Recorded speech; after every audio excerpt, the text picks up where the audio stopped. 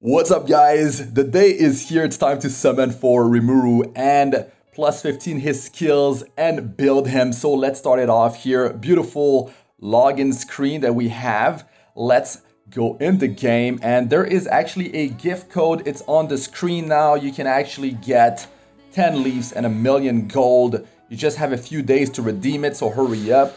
Okay, so let's just close that. Man, animations, they are on point. It fits with the anime, even his skill set. That's the really cool thing about it. So we also have Shuna as well. So you have to log in on the 7th day. You actually get her. You get her artifact on day number 6. And you can also do the side story to get her faster. So I'm going to try to do that and showcase her for you guys. So let's begin with the Rimuru summons. This is, yeah, I'm going for triple S. I think I have enough bookmarks for that. So, oh my god, let's see how long it actually takes to make it happen. We got 7-day login, as you can see here. Artifact, day 6. Shuna on day number 7. A bunch of other stuff before. Very nice, very nice. And to redeem the gift code, if you're wondering, right, you go in event. So you do, like, you swipe right there and your event news. And then you press coupon at the top right, and then you enter the gift code right here, and then you press OK, of course. Okay, let's start it off with the summons. Come on, man. What is up with the lag? Let's go in there. And the first thing is that, do I even have the skill ups? From what I remember, I've been saving. So I do have the skill ups, baby. I do have the skill ups. I've been saving for a long time. I guess it's been a while since I made a showcase on this account. Okay, let's go, Rimuru. Oh baby, triple S. Look at the Covenant Bookmarks. Been saving. This is like for over a year.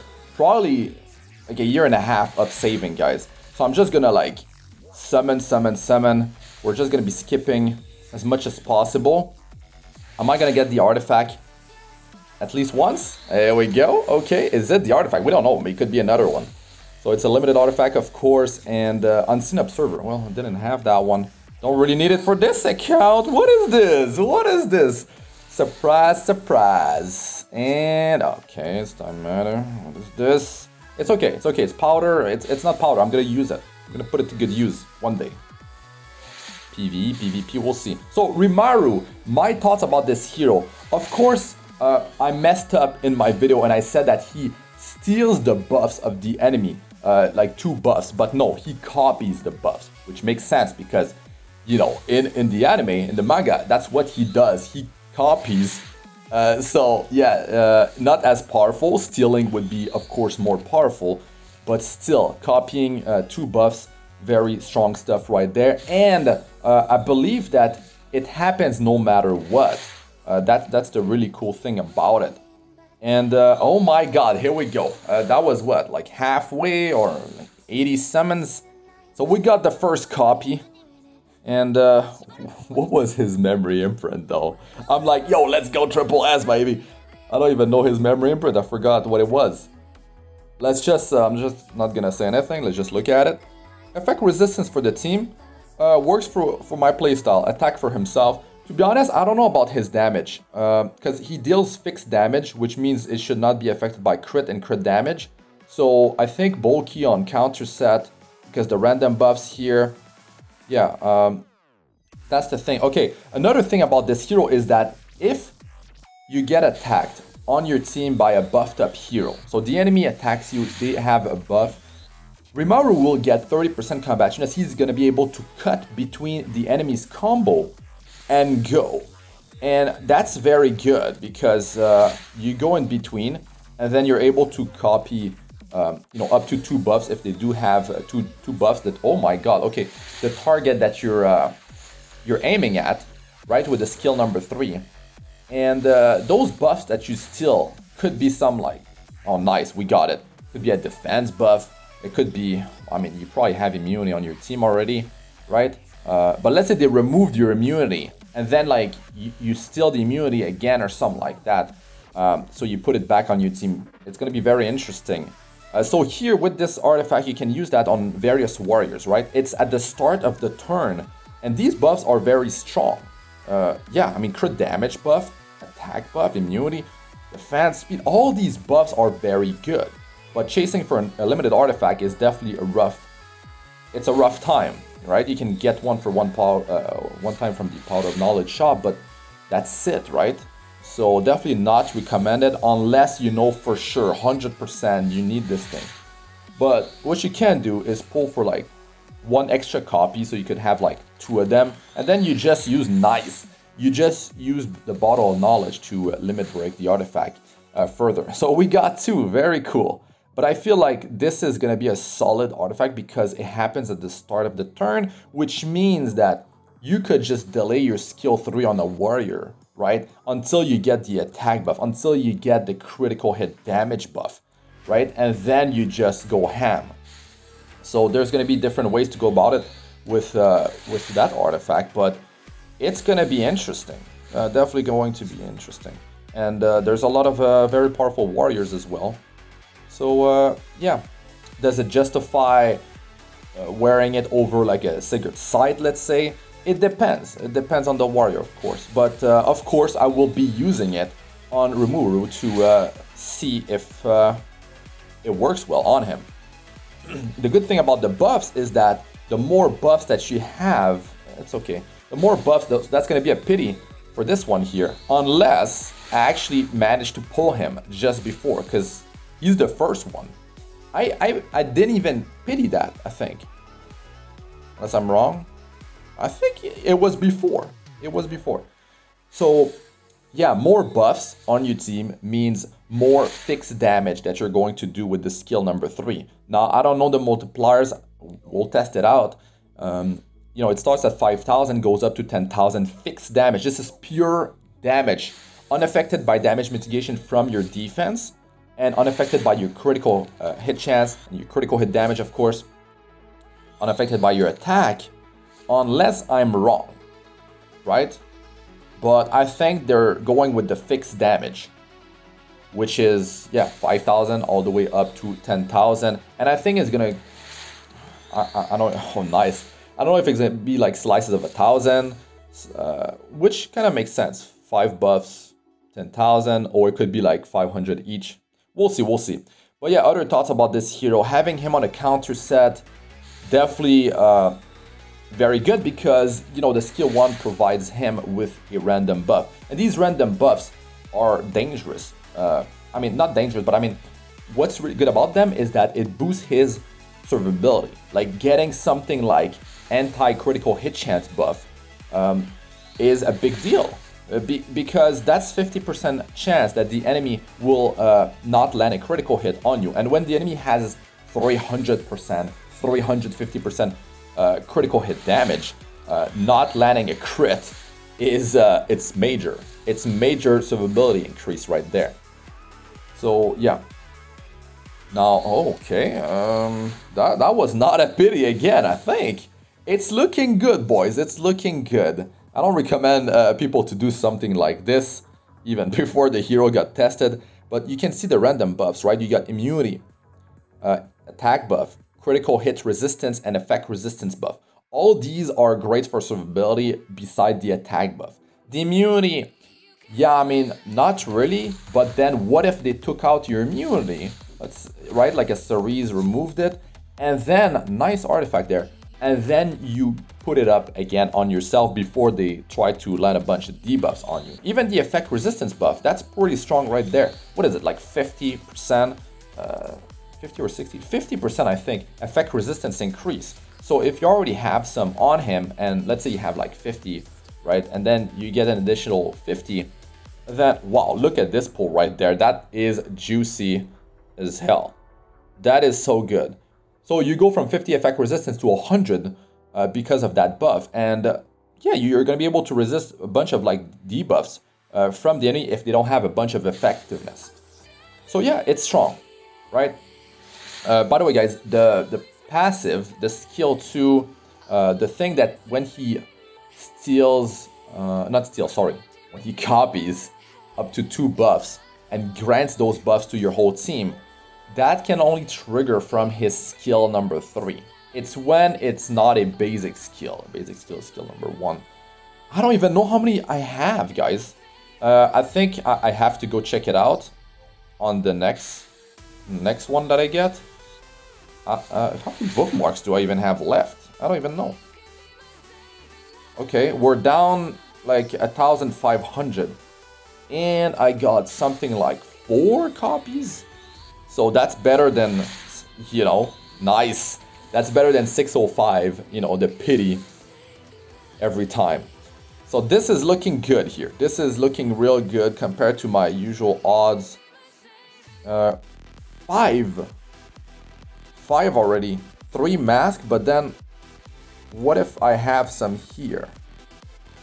What if I have some here? Okay, I didn't have much space. There is none. I can buy one for Powder of Knowledge, but I have 5 of him. And 6 is what you need for triple S, I believe. That's what it is, isn't it? Ain't it? Okay, we don't have space here. So I'm gonna leave it full, actually. Just to make sure it's 1 plus 6 to triple S. So yeah. 1 plus 5, so you need 6 total if you want triple S. Let's go back in there. So yes, the mask. 1 more copy of him, and the mask I can use powder. Yeah, not 100% chance, maybe if I don't pull more, but it's still pretty dang good. Let's continue. I have quite a few Covenant bookmarks left, so it's not too bad. So he's Earth Element. That's not bad. That's not bad. I like the fact that when you copy the buffs, it's it doesn't matter if you miss your attack. And well, the tooltip says that you need to land your attack, doesn't it? But I think you don't need effectiveness to actually copy the buff. That's what it is. That's what it is. And that's definitely great. Nice. Okay, here we go.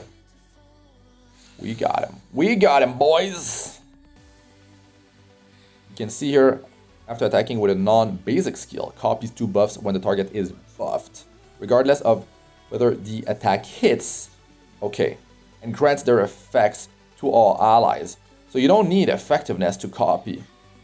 And it doesn't need to hit. It could be a miss. So you could be going on a fire hero, an evasion-based hero, doesn't matter.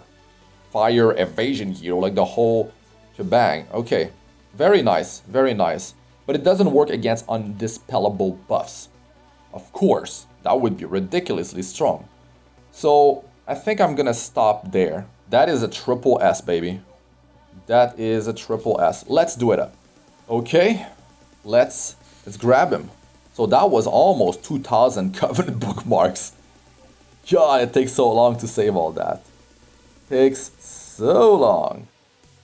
6 copies, triple S, and yeah, 3 mask. It's okay. What is it gonna be at? 75 plus 85% plus if I get an extra one. But if I buy one from Powder of Knowledge shop, which I will do, actually I will do it now. You have to keep them separate, guys. You don't want to limit break all into one because you might want to use that thing on more than than one hero. And you know what? The Bottle of Knowledge, I can actually buy that. So I should have bought more of that from rotations before. It's too hard to manage the 5 accounts, guys. Like it takes so long. Just think about how much time it takes for you to play 1. I'm playing 5. Okay, let's do it. So, very easy. We power him up. And we got the promotion. This is the feeling that Wells get when they actually do this. You know, I don't get this feeling often because I rarely do things like that. But I'm able to save a lot because I don't build the same heroes across all 5 accounts. Sometimes I do when the hero's like overpowered. But it needs to be tested first. That's the thing. So I think the effect resistance for the team is going to be way better than the attack for himself. Because I don't think boosting his attack is going to work out too well. because he's dealing fixed damage. I could be wrong, his multipliers could be great. Maybe the fixed damage is one part of it, and then there's also the damage that he does on top of it, right? Like the fixed damage goes on top of the damage that he normally does. Could be wrong, needs to be tested. A lot of stuff needs to be tested. So let's do the skill ups, right? I do have the catalyst. That is good. And here, what about the skill ups? What is important?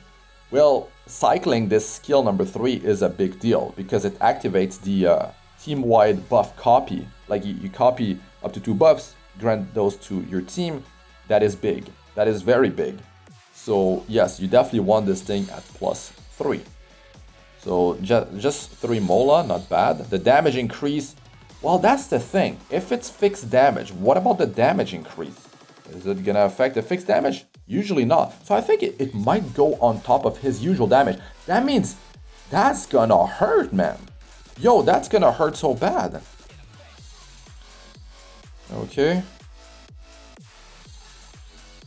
So, also, when he cuts, he attacks. So, that's why, of course, the damage skill ups here. So, overall, he could be a pretty solid damage dealer. Especially if he gets like a self-attack buff from his artifact, if he gets critical hit damage, you already have a attack buff or something like that. So for the skill ups, if I had to go in order, I think the most important, since we just have damage on skill 1, +3 here, and then if you want big damage on this, maybe max it out, but usually I go like +3, +3, and then like +3 because it's 1 MolaGora each, right? Especially if he's on a counter set. And then you max like skill 3, then you max skill 2, and you max skill 1. That's how I would do it. So if you're short on Mola and you really like what you're seeing, what you're hearing about this hero, then yeah, go ahead. You'll be getting more Mola over time. It's a rough time, man. You're trying to build so many different toys, and we're getting a lot of toys. That's the thing. So +15 here. So we have 4 of his artifact. I'm locking 2 because I want to potentially use that on 2 different heroes. Now I will limit break 1, and we'll just use the bottle. Let's even. You know, I feel like it's gonna be pretty good because you get it at the start of the turn, which means it's gonna affect your decision about what skill you're about to use, which target you're about to attack. It will be a deciding factor for sure. So yeah, let's bring that up to 24. This is my build for Rimuru, things I like and don't like about this build. The good thing is that it's on counter set and immunity on his own artifact. That is all good. Now the things I don't like, I feel like I have too much attack on him. I definitely want more health. The defense is at a good place. I might have too much speed. I'll explain why. And then I definitely want more effectiveness. Now in RTA, you do get the frenzy effectiveness buff throughout the battle, so it's not that big of a deal to get more effectiveness, but I feel like I'd be more comfortable with a bit more of it. Now, here are my issues with this particular build. The first thing is that, yes, more effectiveness would be nice because if the target that you attack is buff, you know, you got the team-wide defense break against the enemy team for 2 turns, unaffected by elemental disadvantage, right? So that's good right here, but you need more effectiveness to make that thing more reliable. Now, another thing is that he has Soul Burn that reduces the cooldown by 2 turns. It's already a 4-turn cooldown, so he's going to be able to cycle that skill 3 often, and that is going to be staple in his kit, right? So you definitely want to, you know, have the effectiveness, so you have more chances to land the defense break. So there is that, right? And then the fact that I have a decent amount of speed, I guess, on him, considering he's on counter immunity with that much attack, let's say. The thing is, he gets 30% combativeness push when the, when the ally that gets attacked on your team by a buffed enemy, he triggers that thing here and he gets 30% combativeness increase. So if he cuts, right, if he cuts too early on and the enemy still has their immunity buff, then, well, you don't have a hero that actually takes out their immunity, then you will not be able to apply that defense break. So that's another thing that is sort of like troubling me. Now his gear that I have on him is actually pretty good. The stats are pretty good. It's just I would fix it with more health, you know, like maybe 17,000 health. I feel more comfortable with something like that. More effectiveness, I mean like 40% maybe, or start with that and see how it goes. So I would drop the attack, I would drop maybe some of the speed to make that happen. But these are the sort of like tweaks I would do for this hero, and I have him on attack percentage main stats on the boots and on the ring, so I would definitely have one of those on health percentage. And if I did that, I think he'd be maybe at 18,000 health. When I was shuffling gear, that was about how much health he would have.